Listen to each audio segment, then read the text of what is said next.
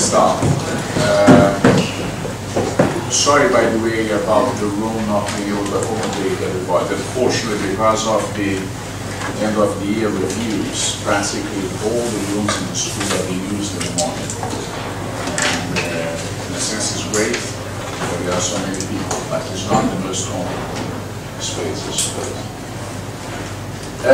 I want to welcome Teddy Cruz, it's a great pleasure to have you here. After many, many attempts, we have tried many times to get Teddy today.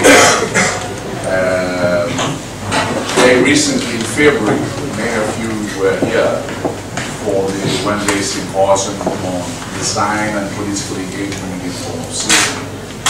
And as you would know, Teddy was one of the speakers then, but in the last moment, Teddy had an emergency and could not come. And finally, we managed to arrange, because he was coming to London for 2 days, for him to be here with us today. You probably would have seen that, in fact, the idea today was to have another person that was going to participate in the symposium in February, and who again was going to be in London today, and was going to join us, Vyjayanthi V Rao, from the new school in New York. And unfortunately, yesterday afternoon, we were informed that the immigration office delayed a visa, and many of you are quite familiar with the problems with visa. And works in the US.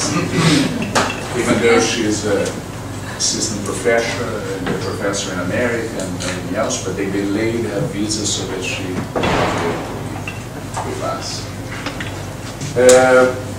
In a sense, when we thought of this event with Vyjayanthi and Teddy, the idea was to give continuity to the symposium to be organized in February, which is very much connected to the work of a small research cluster that we created in the school more than a year ago on architecture, urbanism, and informal city, in coordination with the Housing and Urbanism Master Partner. And in that occasion, we introduced, and I spoke it, but I'm not going to repeat here, a longer presentation that tried to give a sense of why a cluster on this subject within the AA, and what is the agenda of the cluster, what are the central questions that we're trying to address, what are the central questions that we proposed for that symposium and for the work of the cluster for the future. Perhaps in a very telegraphic manner, just to put this into the context of the work of the cluster, I would say one thing that we explained in more detail there, and many people actually have asked, is why the AA is involved on these subjects. For many people it was a bit surprising. And the fact of the matter is that there are many reasons, as I tried to explain then, is that not least the fact that issues of informality became entirely constitutive of the urban condition everywhere in the developed and developing world. That urbanists, planners dealing with cities almost anywhere have to confront the question of informal city. But also because we consider within the AA, within Housing and Urbanism very much, and within the cluster, that in a sense, addressing the informal from the point of view of the design disciplines is a way of rethinking the discipline of urbanism itself, in that the informal presents massive challenge to the traditions of urbanism, of urban design, and in fact cannot be addressed by those traditions and the traditional tools of master planning, land use planning, etc., etc. So for us, the question of addressing issues of design and informal is also a way of trying to rethink the discipline itself and the tools and methodologies of urbanism. There was a third reason that I said in February, is perhaps less known, but extremely important for us, and is that, in fact, the AA has been perhaps one of the single most important schools of architecture, institutions really involved in the shaping of ideas about the question of informal housing, informal city, informal urbanism, informal settlements. From the work in the late 50s, even 60s, the work of Otto Konigsberg, John Turner, Hans Harms, Chopadansi, a very long list of people, Pat Wakely, Baba Munkas, Jeff Payne, Rod Burgers, I'm sure I'm missing several others that in fact played quite an important role in that shaping of ideas and agendas and strategies for moving forward. And a lot of that work initiated here and then moved somewhere else. I had several colleagues from UCL, from Development Planning Unit, for instance, where many of those people moved to Bobby Hansberg to start with, John, Bach, Barbara, etc., etc. So there is a long history of connection between the AA and the production of ideas and the formulation of strategies to deal with the informal.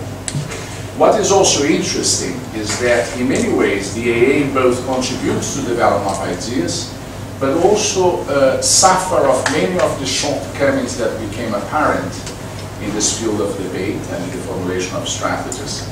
Though, in particular in relation to one question, which might be surprising in the context of a school of architecture, is that in the view of the work we do now and the research cluster, we would say that in many ways the work the AA did at the time was very important in many respects, but also contributes to what we believe became one of the fundamental shortcomings in addressing the question of the informal, what we call the de-specialization of the debate on informality.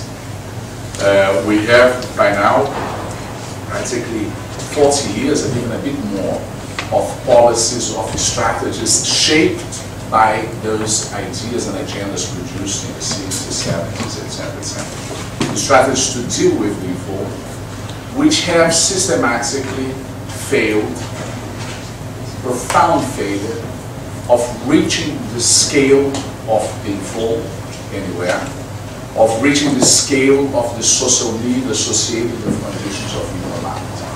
The conditions for that are many, too complex, we don't have the time to discuss it. As an hypothesis that we present for our debate there, and as an hypothesis that we have been working with in the research class, is that one contributing factor to those failures has been the continuous de-specialization of the debate.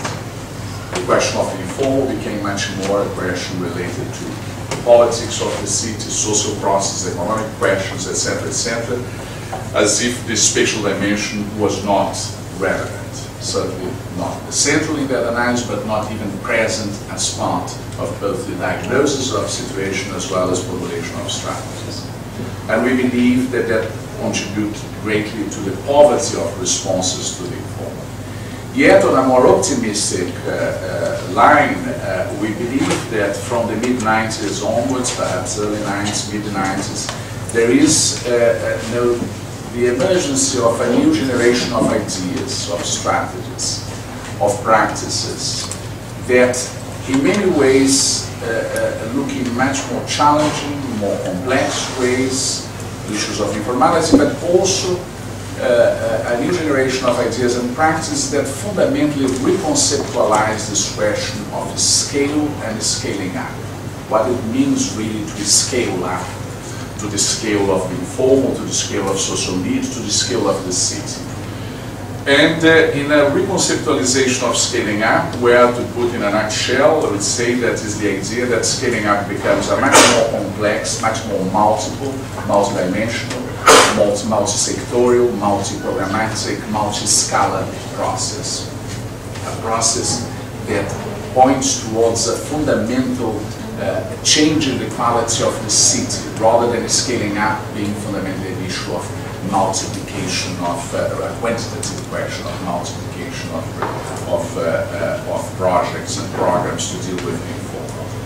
And that reconceptualization of scaling up, we said in our view, became also associated not accidentally with a new understanding of the project for the informal, the urban project that addressed conditions of informality.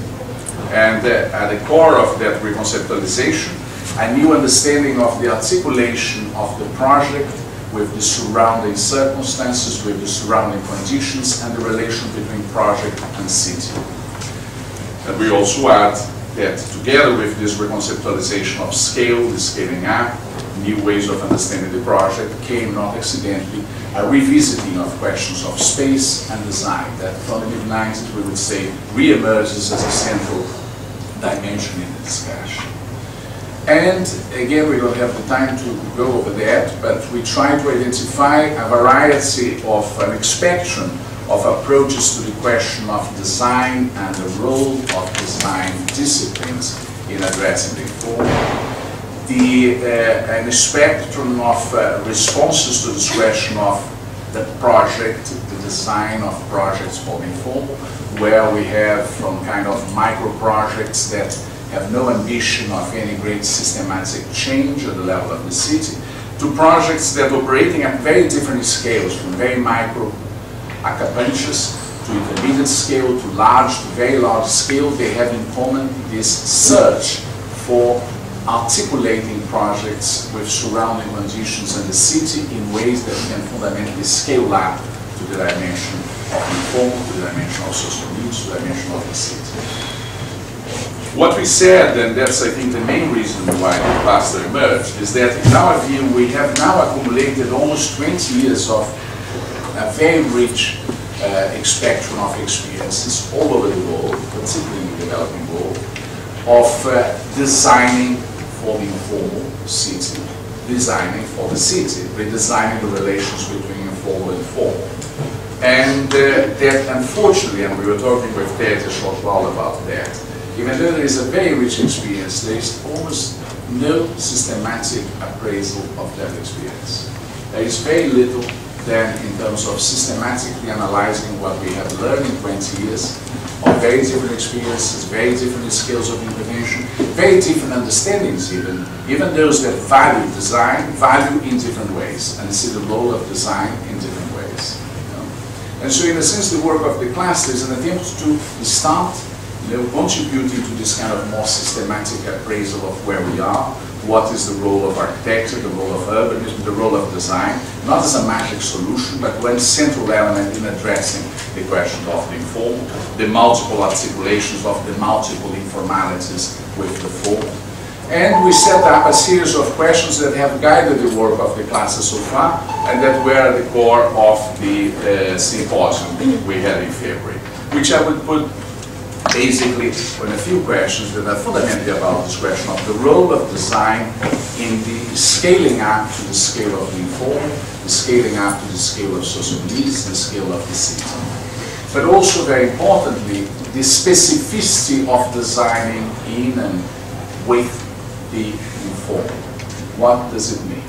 Is it really different in what ways, what tools, what instruments, what methodologies, or is it just design, as other design, as we know, practice in any circumstance within the urban context? We believe it's not, and that's part of the research that we have been doing.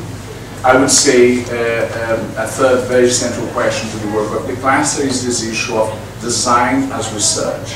How can, this is again something that Vyjayanthi V Rao has written quite a lot about, is the contribution of design disciplines for the research, the analysis, the understanding about the informal and about the multiple informalities in the city.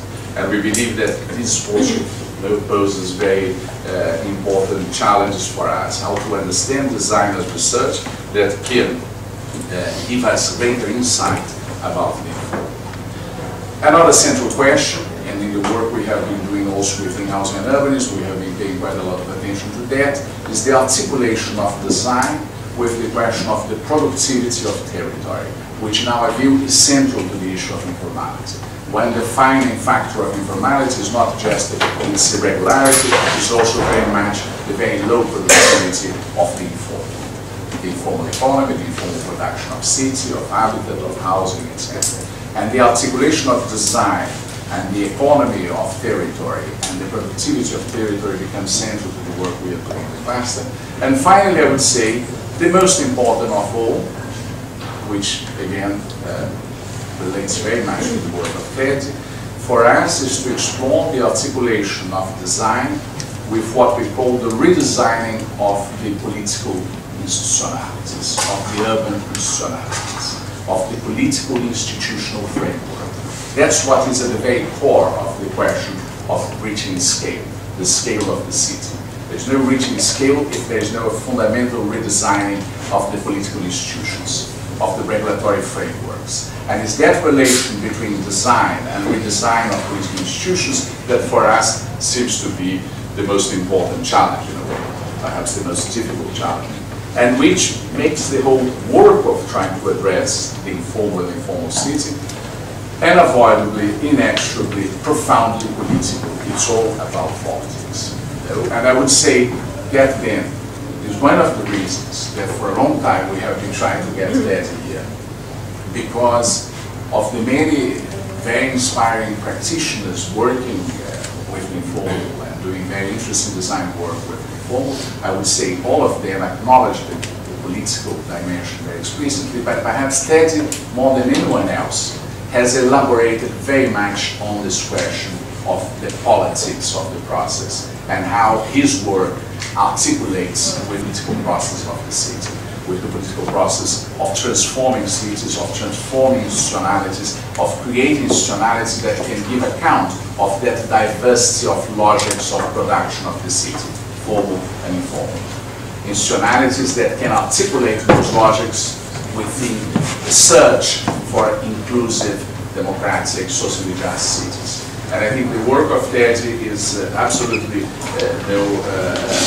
one of the most challenging in terms of addressing those issues, and that's why we want to have him before, and that's why we're so glad to have him today.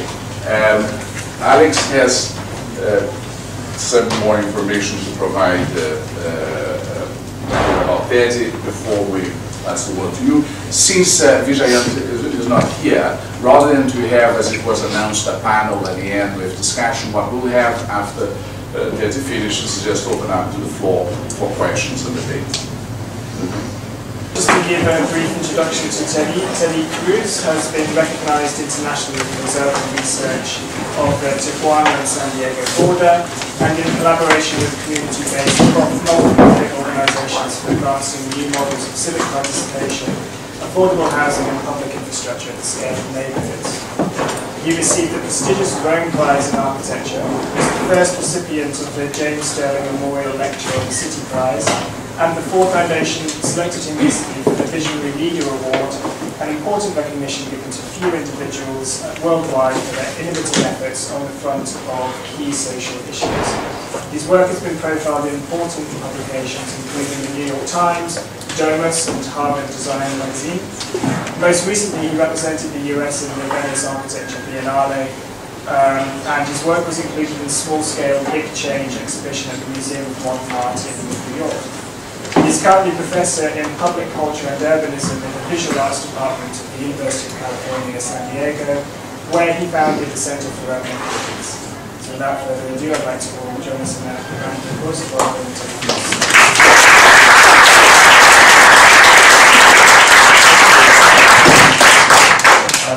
Thank you so much, and thank you for being masochists and being here, today. It's wonderful weather outside. I know that there is also the end of the term here, and so it's especially nice that you were able to carve some time to be here. I'm excited to share a variety of reflections based on, in particularly inspired by introduction by George.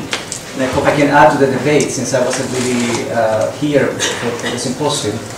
And taking advantage that the other person wasn't able to enter your fabulous country, I added a couple of more images, okay, so I can elaborate on a couple of stories. And in fact, that's what I'm interested in doing, is just really taking you through a series of reflections that are pretty much, that emerge from this very specific locality, which is the Tijuana-San Diego border, where I have been working and living in the last years.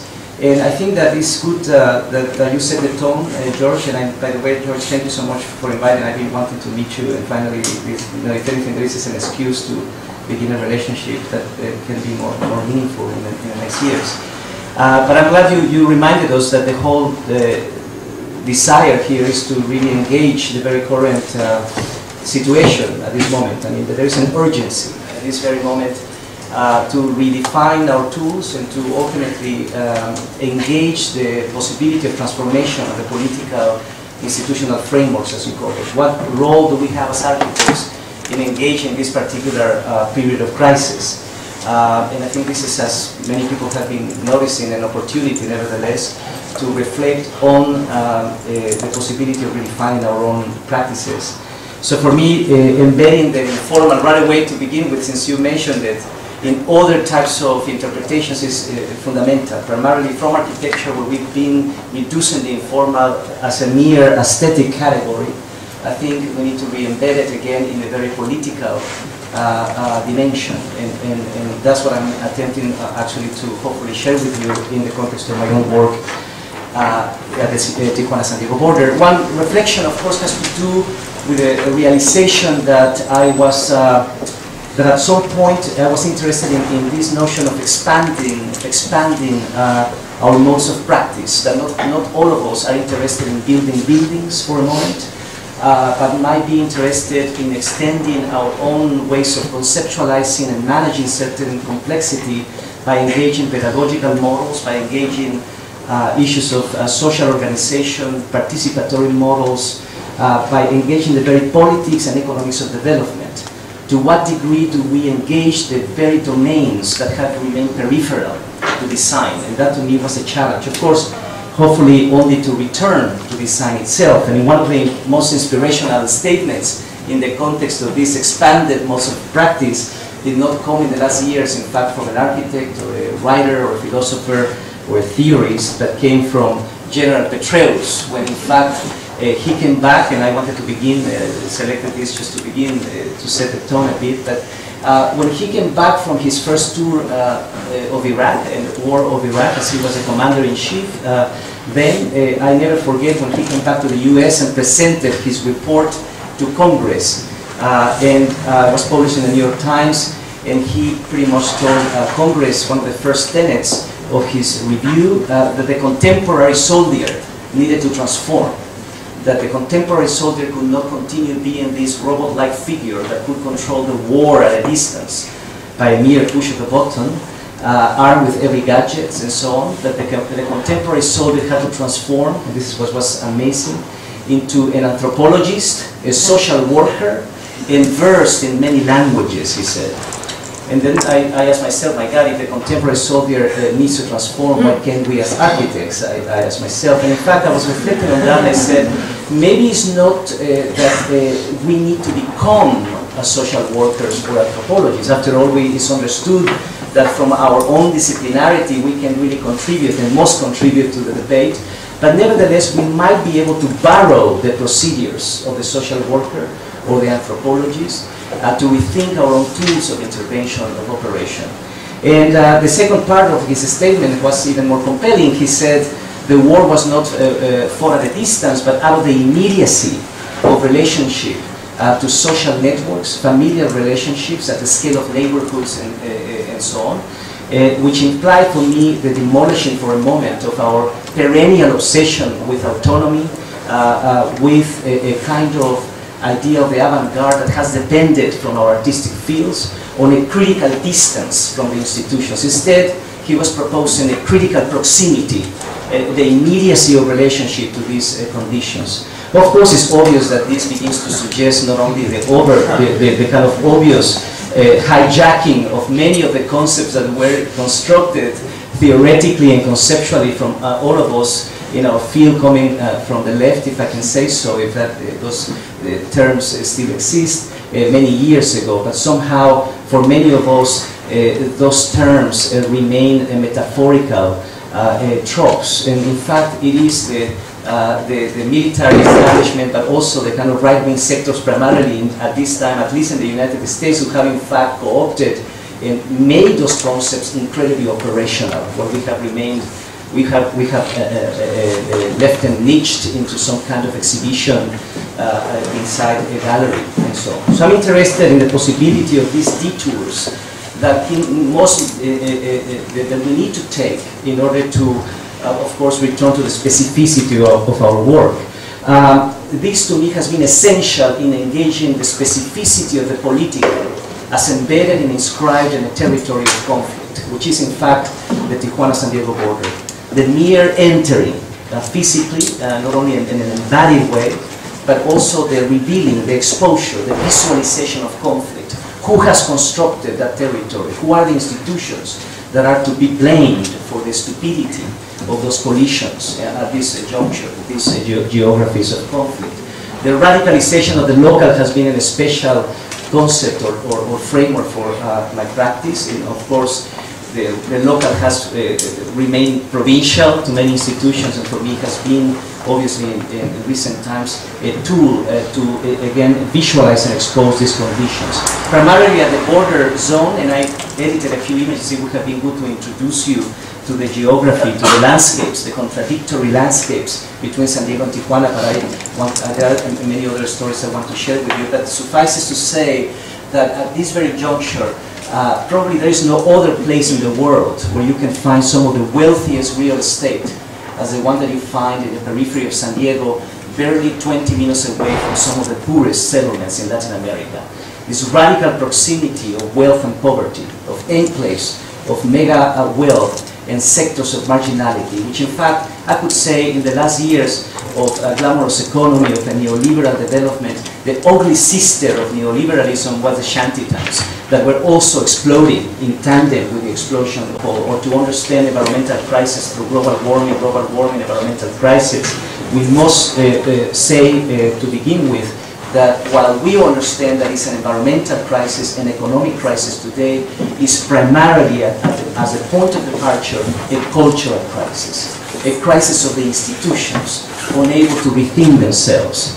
At this very moment when this polarity of wealth and poverty, where the very epicenter of production, or I should say of, not production necessarily, but the explosion of the global city everywhere in the last years have depended, of course, on a migrant labor force to support it. So this, again, relationship has exposed once and for all that these last years of growth and development that has become sustainable also was produced by exclusive institutions. Ultimately, I think for me this is an important point of departure. Here we can find maybe one of the many concepts I want to share with you about my interpretations of the informal. That maybe a new interpretation or conception of the political itself can be constructed here, at the very moment of conflict where formal and informal conditions meet. Let's call it politics and economics of development, attitudes, and so on. I don't know if you remember this image, the fundamental image, when I saw it as well, mainly because I've been in conversation, with people in the past in terms of these debates, such as Editoriale Lotus, for example, who at some point in the Berlage Institute, he says, "Oh, I'm tired," he says, "of talking about bottom-up, top-down," and I had to just almost scream, like saying, well, let me tell you, I come from the place where the bottom-up and the top-down are separated by a quarter-inch piece of steel. I think that when I found this image, I wanted to show it to Vittorio to say, this is it, look at this. A big hall, the foundations of the tower of the luxury condos in the outskirts of Shanghai, in the only remaining, in the context of the only remaining house from the neighborhood that was erased. The house of this woman who decided to say no for a moment, because in the end the house was demolished. But this image completely, again, renders visual. It really exposes and visualizes that conflict between the top-down and the bottom-up. I think to really sort of enable new interpretations of this relationship, of this conflict, is where a new conception of the political might be created. So for me, conflict is a tool, and has been a tool to rethink these procedures. Conflict as a creative tool that can expose what is behind these artifacts, these images. This is a wall, by the way, the actual border wall that separates Tijuana and San Diego. And many times, of course, when one sees these types of artifacts, not only they represent the manifestation, the kind of solidification of global conflict in the territory itself, but this particular wall, many times say, transforms San Diego in the United States into the largest gated community in the world. And for me it's essential to suggest this because in the last years this border wall has continued to harden. And in tandem we have also been noticing the hardening of social legislature towards the city, of public institutions, the erasure in fact in the United States primarily, I think now it's everywhere, primarily in Europe even more, in compelling ways, the erasure not only of social welfare and public institutions in the city, but the deployment, of course, of an urbanization that has also depended on those fundamental instruments of division across jurisdictions, across communities. Obviously, an urbanization of fear that has been enabled in the last years in tandem with this militarization of the border. So the informal, again, for me is simply a way of reorganizing imposed political and economic agendas. And I think already that suggests that one of the kind of main conditions, again, for me, of the informal embedding it in a praxis, not on an image, but in a set of procedures. So this act of transgression, this act of reorganizing those very conditions, political and economic, are for me essential, and not only in rethinking our own tools, but also in visualizing and documenting many of the trans-border flows that are at play here in the Tijuana-San Diego border that have been really inspiration for my practice. But not only, again, metaphorically, what is behind them? These trans-border systems that on one direction mobilize people, the impact of immigrants in the United States, as it is for any other city in the world on one direction, and on the other, the transfer of waste from San Diego, from Southern California into Tijuana. Those are two major flows that in the last years have been the kind of reference for rethinking a variety of procedures. Imagine that Tijuana has been building itself in the last years with the waste of San Diego, in essence. So you have, for example, small post-war bungalows that were in those older, let's say, Levittown subdivisions of the 50s. These small dwellings that now have become obsolete as developers in the United States have begun to demolish them in order to build mansions, inflated versions of Levittown. So these small dwellings are sold or given away to Mexican developers. These houses travel across the border. These are houses waiting, in fact, to cross the border. And once they cross into Tijuana, they are put on top of these metal frames, leaving the first floor to become the second, to be injected with more programming, with other narratives. So this sort of close sandwich organization, as I call it, this sort of layering, this sort of fearless layering of programs and of recycling fragments from one city to another is very compelling to witness. Not only houses, but also pieces of infrastructure, residues, debris from one city to another, such as these rubber tires that in the past you've seen how they've been used as retaining walls, that look at what now people have been able to do in the context of socio-economic emergency. They have figured out how to utilize this object by peeling it off, clipping it and interlocking it to construct a more efficient, more functional retaining wall. Obviously, it's unavoidable to not see these images and not think of the creative intelligence that is behind this kind of procedures. But as a waiver, I should say I don't want to romanticize poverty, and I will explain why these images also are incredibly seductive. Not only because of, again, the way they look, but what they have been performing across the political and economic frameworks. The garage doors from Riverside and from many of the older, again, Levittowns or subdivisions of Southern California are imported into Tijuana en masse to construct social housing in these shanty towns.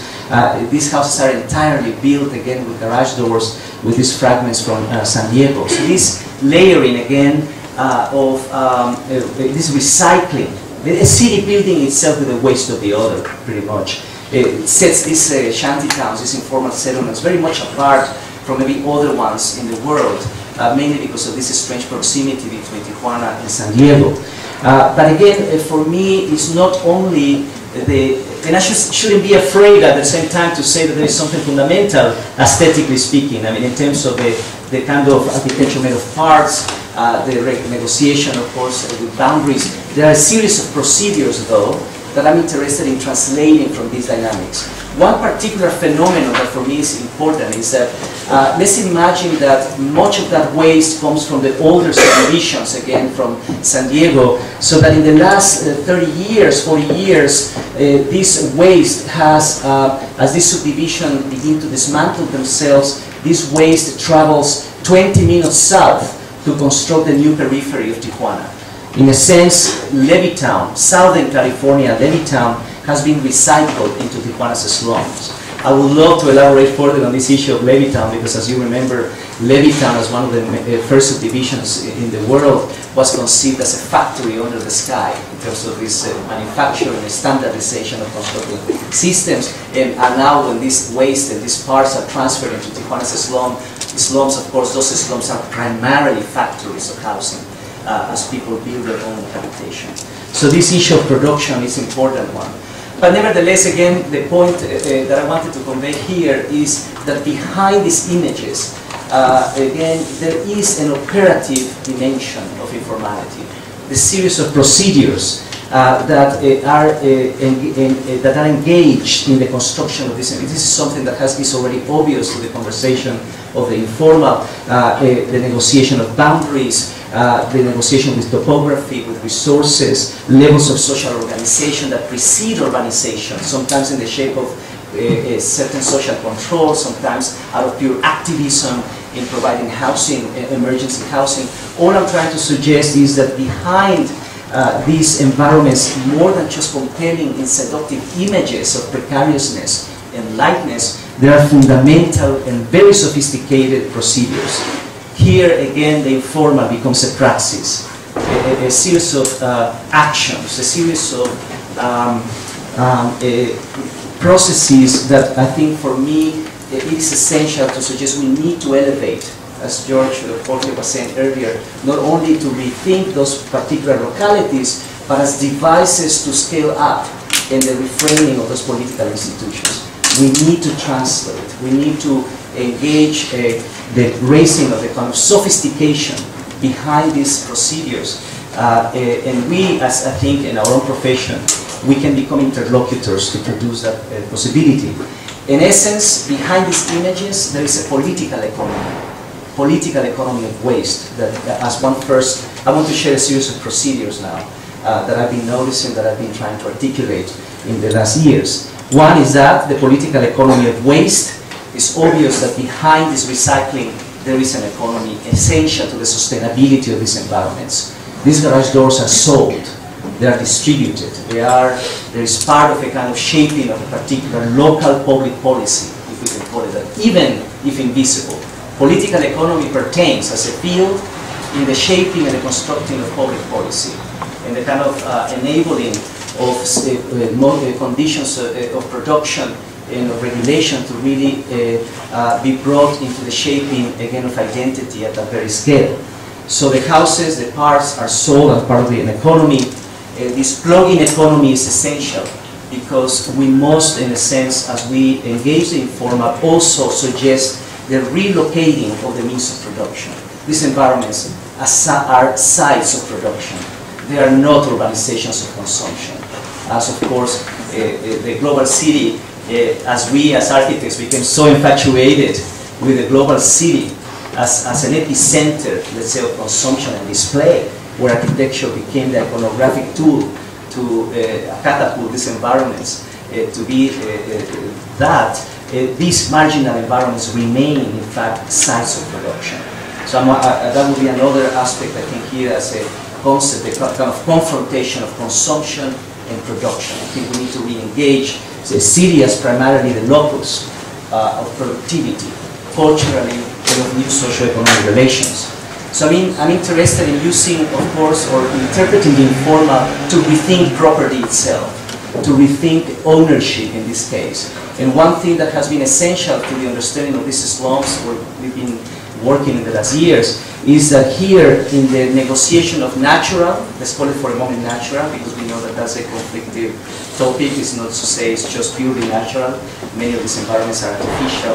But let's say natural boundaries and jurisdictional ones.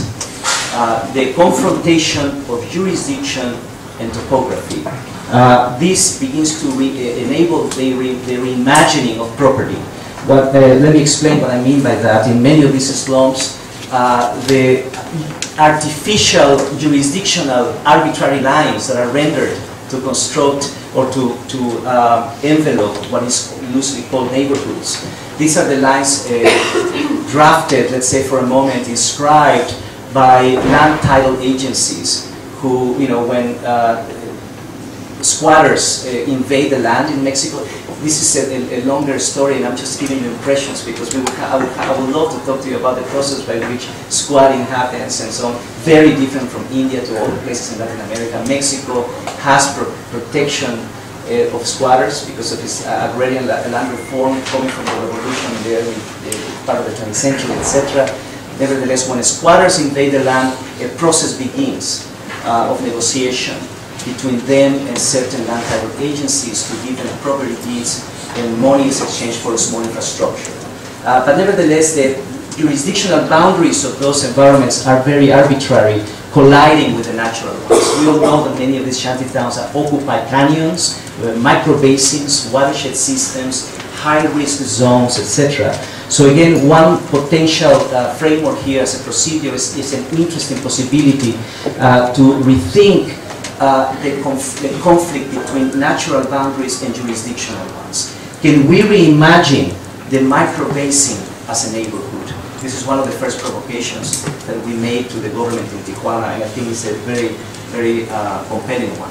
Can we redefine what constructs a community or a neighborhood, less driven by jurisdictional envelope and more by natural and socio-economic systems? So that produces another type of scale. And ultimately, once we might enable, I hope I'm not confusing you, the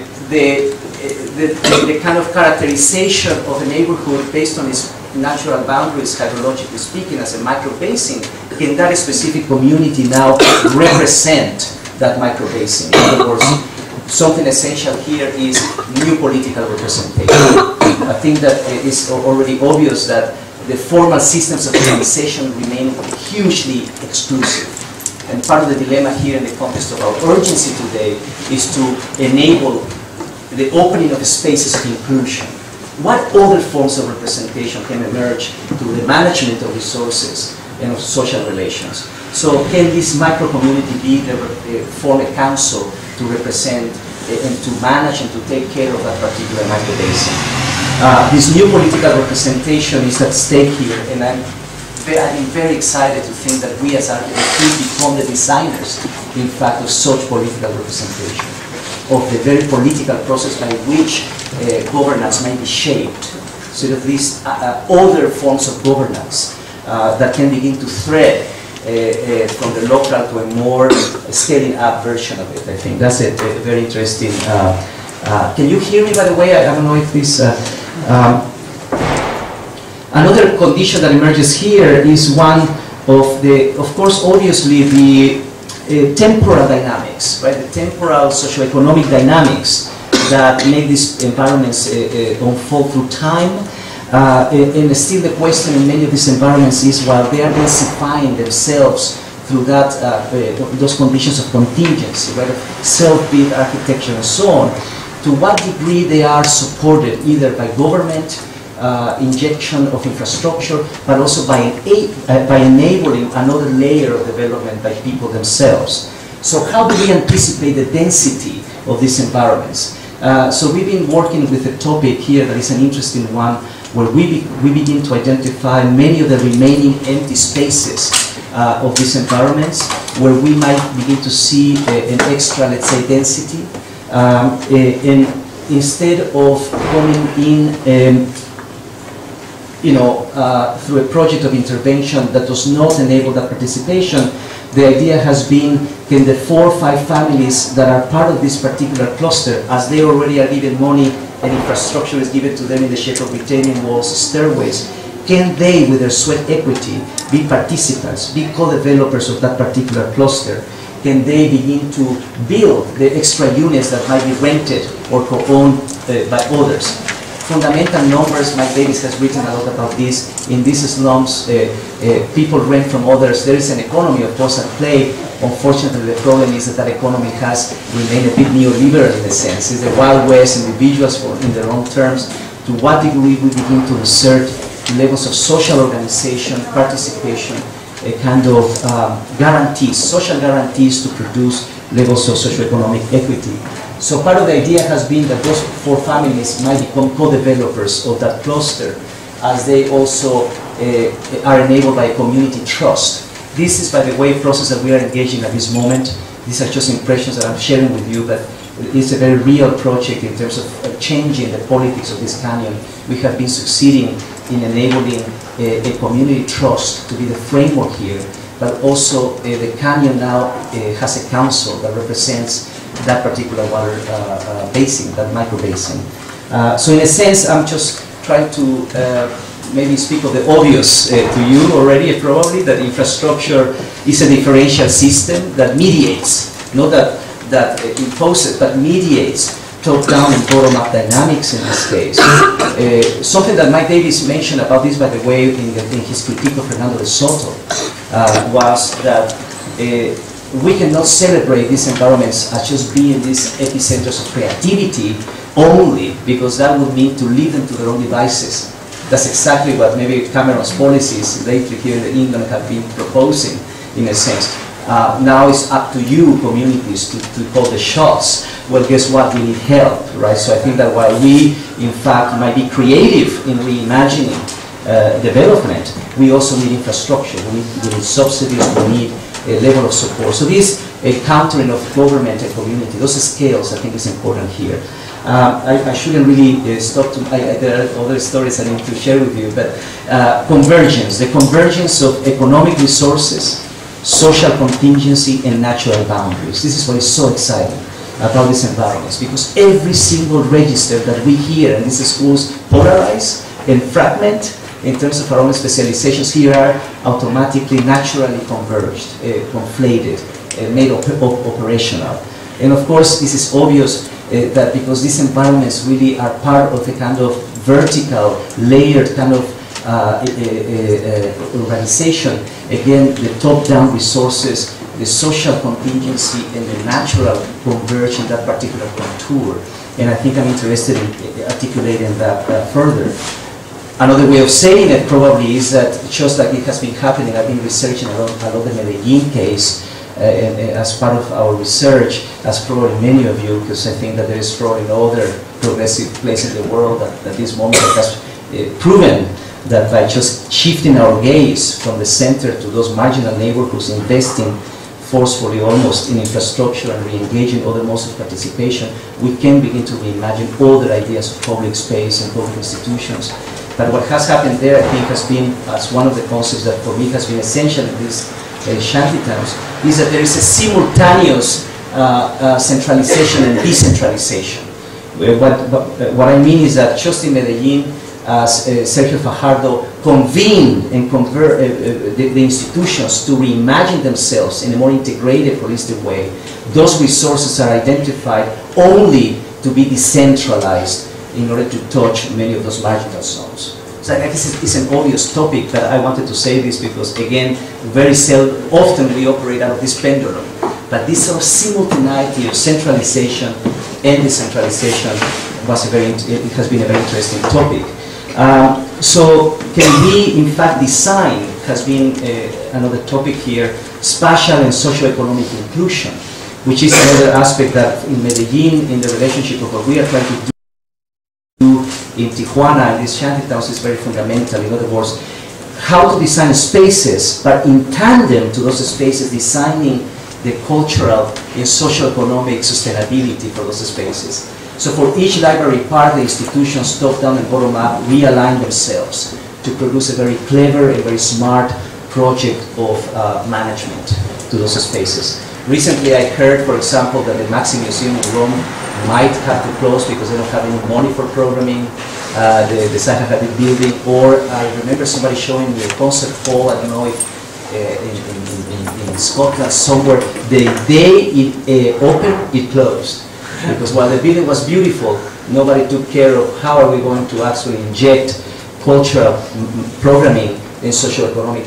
Who's going to maintain these spaces? See, we are trained to design beautiful spaces, but they never asked us who is going to take care of those spaces, what forms of governance, what political, economic procedures might be enacted to really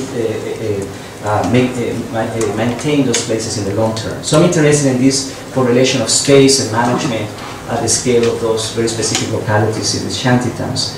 In Tijuana, what has been essential for me then is to enter a conflict, as in many of our projects. It's almost as direct as that. Our interest is, okay, as we begin to open up these relationships, let's really question who are the institutions, who are the actors behind that conflict. The conflict that we selected in Tijuana is a conflict between factories, labor, and housing. As we discovered that many of these maquiladoras, these factories, as you know, Tijuana is a city of factories, as many of those tax haven autonomous zones in the world where companies come, they don't pay that much in taxes in order to maximize the access to cheap labor and so on. Tijuana is one of those places. In fact, it's a capital of televisions in the world. Most of televisions are assembled in Tijuana.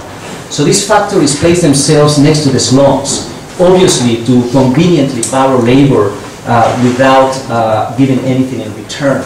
And I already suggested this at the beginning of the talk, the codependence, right, of these centers of wealth that have been depending on cheap labor, basically. But we never ask where those people live or what is their role, etc. I think those are two joint projects that need to be constantly questioned here. The migrant labor force that is borrowed. But in this case, our project became one of rethinking the site of intervention. I'm critical of the habitat of humanities of the world that just go to the place to build houses, thinking that just by providing a roof we're going to solve the problem, even though we must do that. But the point, I think, has to do, we need to get to the basis. This is what we were thinking. We need to go beyond shelter and thinking of social housing at the scale of the slum. We need to engage the unaccountable institutions and forcing some kind of debate. So we went to the factory instead. That was an obvious kind of detour again. And we began to realize the amazing amount of resources that these factories have in Tijuana. First we went to the Hyundai factory, a Korean factory that produces car parts, and we realized that it was difficult because they were too heavy, the parts. So we went to a Spanish maquiladora, which was perfect because I took advantage, how would we call it, a kind of colonizer's guild, you know, and I entered into the maquiladora. We had conversations. Of course, it helps to be part of an institution like the Architectural Association, so I am coming from my university in San Diego, officially represented, and we meet, and I convinced these people to let us enter into the factory and to open up a very simple, again, reflection. As factories borrow labor from these neighborhoods or communities, can the factories with their own systems of production, their own economies, their own manufacturing lines can provide infrastructure to plug into those environments, to be part of this system already that I very loosely explained. And can the sweat equity of those workers themselves be part of the agenda in the kind of possibility of making them co-developers of their own housing? So in this triangulation, which for them was very, at least curious, they were very curious about it, we were given the opportunity to enter the factory and to realize the amazing amount of pieces, elements, parts that make these environments this an interesting site of intervention. So the factory became the place to propose. In fact, we've been designing just by tweaking very lightly, cleverly, what already exists. Lightweight systems such as this space frame that is made of parts that does not need welding to span large distances and that can be built very efficiently by people to create these parts that can be, again, acting as a kind of acupunctural systems, again, that can simply frame and reorganize the existing. Or maybe this gutter beam that obviously inspired by Jean Prouvé, for example, in taking the beam as a kind of armature. Can the beam not only be structural, but be also a water collection system? So we began to basically propose a series of parts. if I was to take you in a tour, which I do often of these shantytowns, it's obvious that what they need are columns to retrofit and to jack houses that are about to collapse, beams, retaining walls, stairways. This is obvious, but in some way, unfortunately, even in Brazil, where the whole attitude of refurbishing or restructuring the slums has been part of the political agenda at this moment, unfortunately, many of those infrastructural systems remain very one-dimensional. One aspect of this environment that is amazing is that these infrastructures are promiscuous. So it's not just a retaining wall that retains, but it can serve the purpose of something else.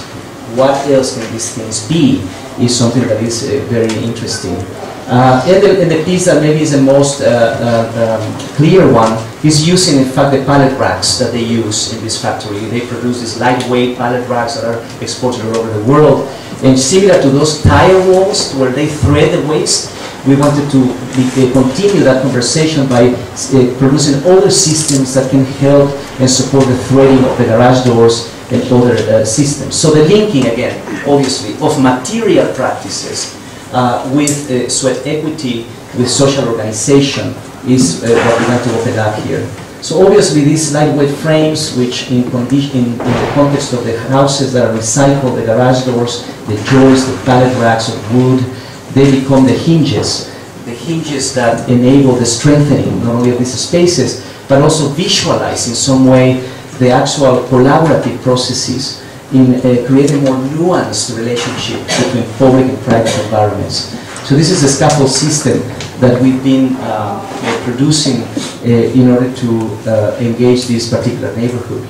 Rethinking infrastructure through social organization. This is another compelling. Of course, it's obvious already that the yellow slides are some of the main frameworks, okay, conceptually for our practice. How can we rethink infrastructure through, in fact, that social contingency? I know that you've already seen this video endlessly here at the Architectural Association, but for me it's still very compelling to see it in terms of, again, visualizing the negotiation of time, space, and resources, which is that trade. How many of you have seen this? Probably all of you. Or, anyway, for me it's still compelling to see, you know, of course many of us working with this topic, you know, tend to be blamed for romanticizing precariousness, poverty, but the challenge is, can we in fact reproduce or translate or take to another scale this possibility, this immediacy, this sort of, again, creative intelligence in enabling the transformation of space by, in fact, not formalistic, how would you call it, algorithmic-based parametrics in a sense, which is fine. We should experiment formally in architecture. But without engaging the socio-economic and political contingencies that would make those systems meaningful, I think we are not advancing the debate. So I'm thinking, can this socio-economic contingency be the device to rethink our formal systems? Of course, that's hugely difficult, but that's a challenge to many of us engaging these issues. That opens up the second flow, which is the one moving from south to north. I mentioned the north to south, which is a flow of waste, and how the conflicts embedded in that transaction have been inspirational for our practice. Now, the impact of immigrants in the reimagining, but also ultimately physical transformation of American neighborhoods. This is really the basis of our project in San Diego. As it is, I think, in any global city at the moment, I think Jorge, George already mentioned it, is what is the impact of the informal in the official city? Probably that's more compelling than the slums themselves, which are automatically they're already giving us the clues. But we are still not understanding how to negotiate a new type of political agenda and engaging the kind of transformations happening in many neighborhoods in the United States at least. So I'm interested in the visualization in very lyrical ways of this phenomena. By the way, this has been part of our project, the telling of stories, literally, of retrofit.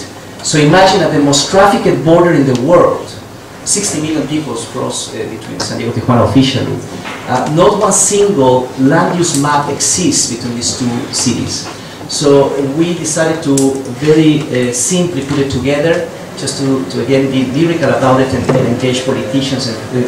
I'm saying this because, again, in many of our schools, we have, even though I think it's been essential that we in the last 10, 15 years have returned to the kind of complexity of the palimpsest, the kind of force field, the vectors that really construct the city. The representations that emerge from our research are hugely complex, very difficult to be accessible by community activists or politicians.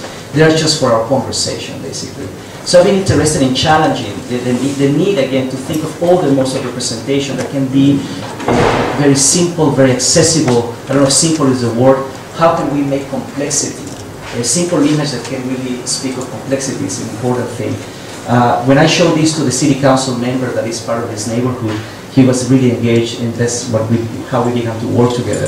Basically, the land use to the north, which is the big chunks of land use in San Diego, right? Typical suburban Southern California environments, bedroom communities, malls, little slivers of retail, but in this gargantuan, very large kind of scale. And to the south, what I already hopefully gave you evidence of, the high pixelation of use in Tijuana, more compacted and more alternative. And so the argument has been that this confetti of alternative uses has begun to infiltrate itself into the largeness of Southern California.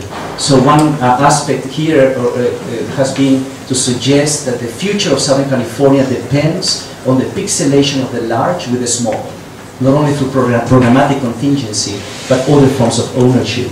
And because when this confetti hits the ground, it actually touches many of those marginal neighborhoods. In fact, the very levee towns, where the houses are taken from to Tijuana, the few houses that remain, that save themselves, are retrofitted by immigrants. So it's a kind of, I would call it the kind of, if I had time to write a book, I would call it the kind of double destiny of Levittown. One to be recycled by Tijuana, the other one to be altered by immigrants. So when these parcels are altered basically by immigrants, I'm suggesting again what is obvious to all of you, is they begin to inject into these small parcels an informal economy into the garage, an illegal building as in a kind of granny flat to support an extended family. All these negotiations with limits, with boundaries, private, public, and resources begin to pixelate these environments, these communities, these neighborhoods with, again, informal economies and densities, the typical socio-economic plugins that also repeat in Tijuana, and making these parcels incredibly interesting. So here the story is about an illegal Buddha, because I've been tracking some case studies that are really interesting sociologically, organizationally speaking, and it tells the story of one of those post-war bungalows that saved itself, did not travel to Tijuana, and in the last 30 years became a Buddhist temple in this neighborhood.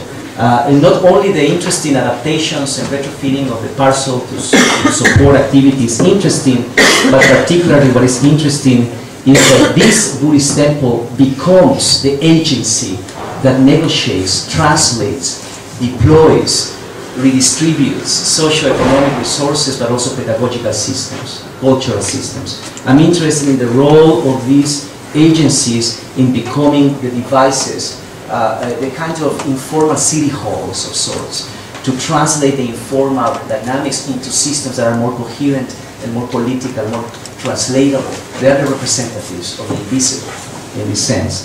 That's a kind of mandala, right? They absorb and bundle. They bundle these efforts into something more visual and more operational. One of those aspects of translation has to enable the rethinking of density. I know that this has been the topic forever, but I think we continue to miss the point. I think I don't want to sound awfully pretentious thinking that I'm giving all the answers or whatever, but for me it has been obvious that density continues to be measured by all of us, by any institutions across governance, academia, or development by, in a way, kind of stupid equation. An amount of things per acre. Doesn't matter how many studies are done about this, isn't that the measuring point? An amount of objects per acre, an amount of people per acre. This is the first thing I was thinking we need to completely question, because in these neighborhoods, density could be measured differently. Density here is measured by an amount of socio-economic exchanges per acre. Socio-economic exchanges per acre. Can we, in fact, visualize the actual activity of that Buddhist temple in the management and the enabling of resources and collaborations and so on. That is, I think, is a challenge for not only sociology to rethink itself, but also the relationship to architecture, to spatial practice, to modes of representation, obviously. So it's evident that one aspect has been that these efforts in these neighborhoods make these neighborhoods sites of cultural production and of socio-economic relations. This is something that I already years ago, when all my friends were building in Dubai, in China, and I was working in these small neighborhoods, I was thinking as the intelligentsia, the creative intelligentsia, flocked in mass to construct the dream castles of these global cities, and in so doing camouflaging the very politics and economics that became controversial now. I think that these environments, again, for me became obviously a point in a very different direction. So the future of the city, primarily today, depends less on buildings, but more on the fundamental reorganization of socio-economic relations.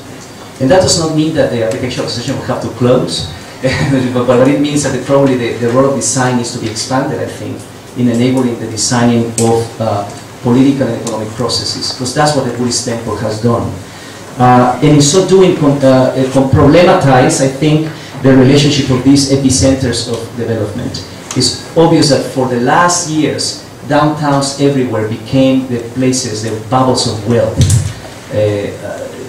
In the United States, at least, because of tax increment law, many of those taxes on the towers, the luxury condo towers, the luxury hotels, and office towers, all those taxes trickle into downtown only. And so that made these environments hugely wealthy. The periphery in the United States became equally as expensive because of the need of huge infrastructure. It is those neighborhoods located in this middle zone, these mid-cities, what remain still unaccounted for, the marginal neighborhoods in the United States. And it is here where many of these diasporas from Africa, Latin America, and Asia are settled, conveniently serving as a service community for the wealthy downtown and the periphery. The point is that if the mid-city neighborhoods have transformed so radically in the last years, what will happen in the next 60 years to the rest of the city? I mean, I think that the anticipation, the transformation of the city in density is fundamental as well. I call these creative acts of citizenship, by the way. I mean, I live in the United States, just like in England, where we have become hugely fearful of immigrants. And I think that to amplify the role, at least in California, of immigrants and the alteration of these spaces suggests a very different notion of citizenship, less grounded on this, how would I call it, official document that makes you belong to a nation state, but maybe amplified as what it should be and was from the beginning. Citizenship is a creative act that reorganizes political and economic protocols, and of course spatial conditions as well. I don't know, I knew that I was going to run into trouble in terms of the time, but there is this, I'm tempted to maybe I'll speed up. The point is that there is this other story that is really, that became really revelatory for me, has to do with leftover spaces in Southern California. You can imagine this is a place of sprawl, huge fragmentation of the territory in terms of enclaves that are separated from each other. But many of those leftover spaces are still conceived by artists as just simply poetic fragments.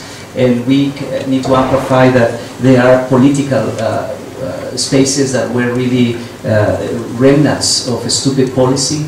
And so there is a variety of policies that we've been engaging to rethink public space in San Diego, in Tijuana. Paper streets is one of those pieces of legislature that is very stupid. These are streets that were never built because when the planners arrived to the places, they realized that there was topography, so it would be too expensive to, so these are paper streets that are invisible. I'm arguing for the visualization of these forgotten pieces of infrastructure to rethink public space. Paper freeways, these are freeways that were never built and remain leftover spaces. And of course people have begun to encroach into them to produce soft programming activity. At the same time, these empty zones are surrounded by community-based NGOs, artist groups sometimes, elementary schools. I'm interested in how architects become interlocutors somehow, one way of describing what I do is, which I think is true, is a sort of cultural pimp. I don't know what would be the word in England, but facilitating relationships across